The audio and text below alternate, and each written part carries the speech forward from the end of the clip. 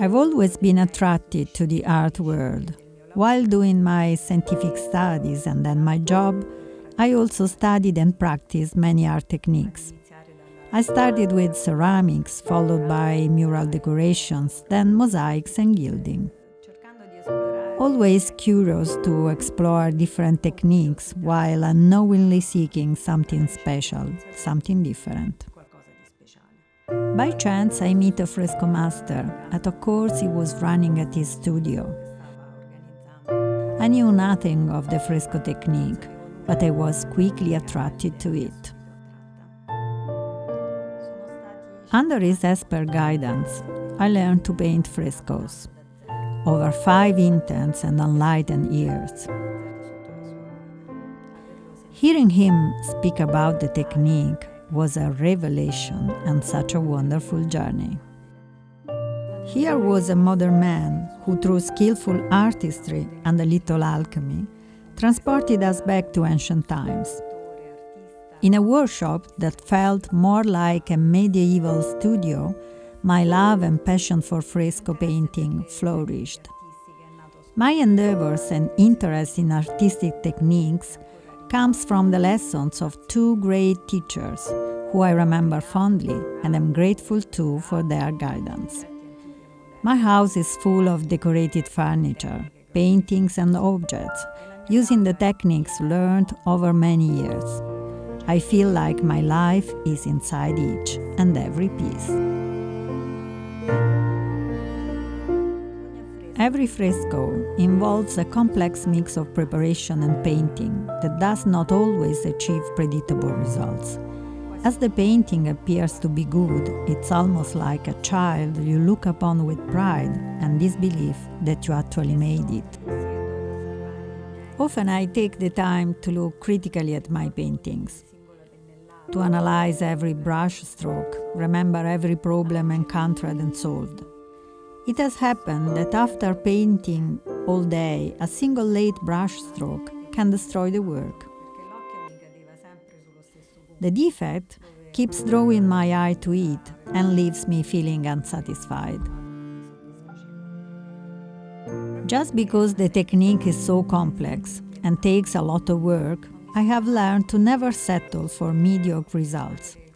It's better to destroy the day's painting and start over again. I started painting frescoes about 10 years ago.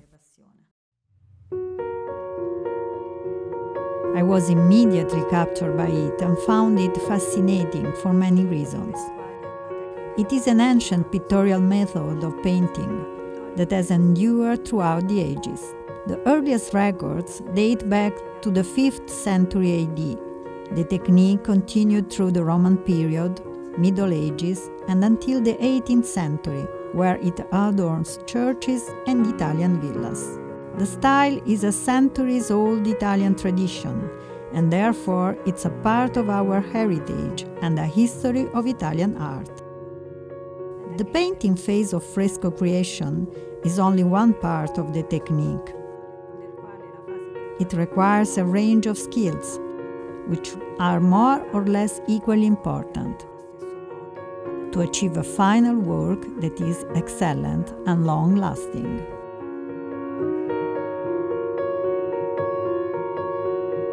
Fresco painting is more challenging than most other painting styles. The materials are simple, natural, and remain unchanged over the centuries. The execution requires readiness and skill to confidently apply paint. Michelangelo said frescoes were the painting of men, as it demanded a high level of painterly skill and concentration. In Sennino Sennini's treatise on painting, written in 1400, he said frescoes are the most sweet and most elusive work to do. Frescoes painted centuries ago have been admired by men from the Middle Ages to the people of today. They may tell a story, a sacred history, fable, myth, or legend.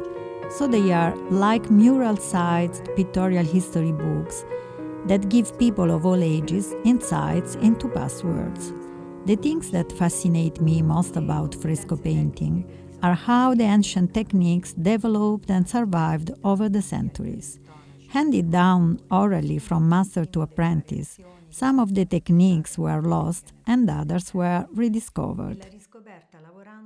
One thing that has never changed is the need to be competent in the use of all of the materials, from plaster to paint and colors.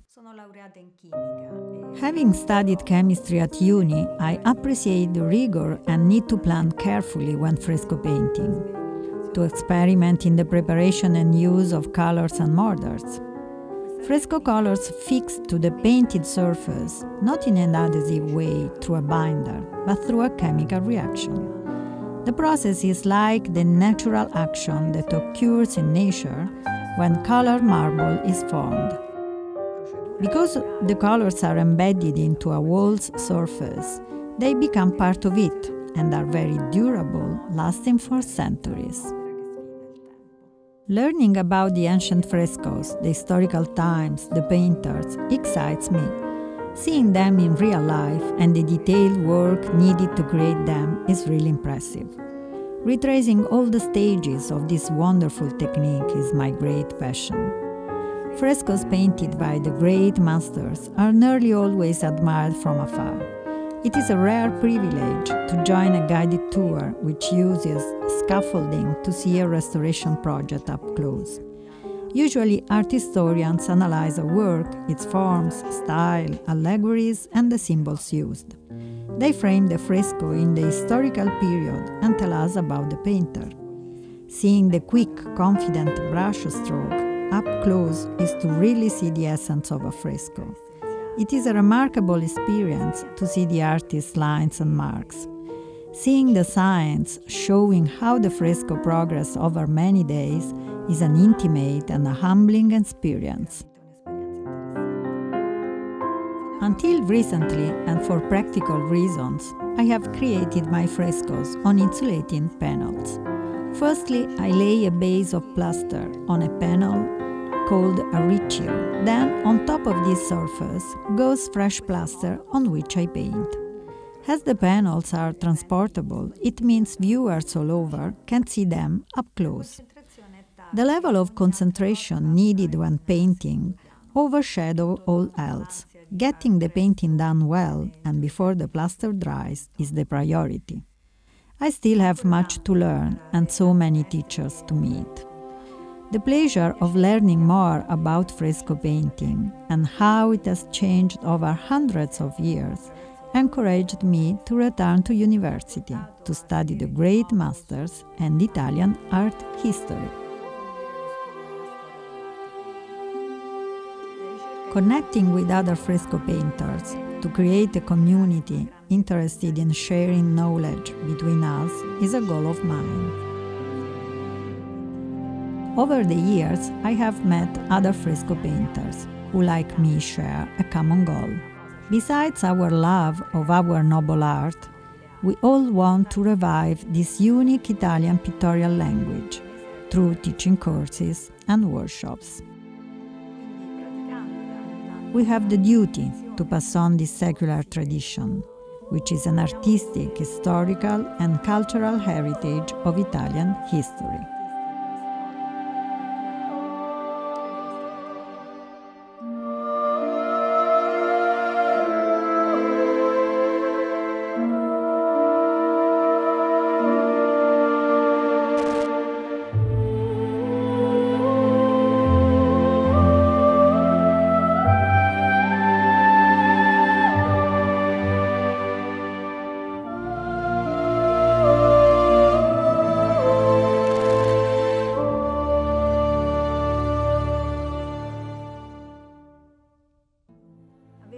Having a passion in life is a very important thing to stimulate and discover of our own creative side outside our works that can be sedentary, monotonous, and technological. It's a very important thing. Having a goal to rediscover old traditions like fresco painting. Try to pass it on, studying new subjects, modern subjects. This technique is a very long-lasting technique that uses natural and ancient materials. So I wish that many people today could rediscover it and practice it again. How exciting it would be to see frescoes being painted on buildings in our towns and inside our homes. It's a very long-lasting technique, which in itself tells a story of permanence. It could be wonderful if we could write again our stories on the walls.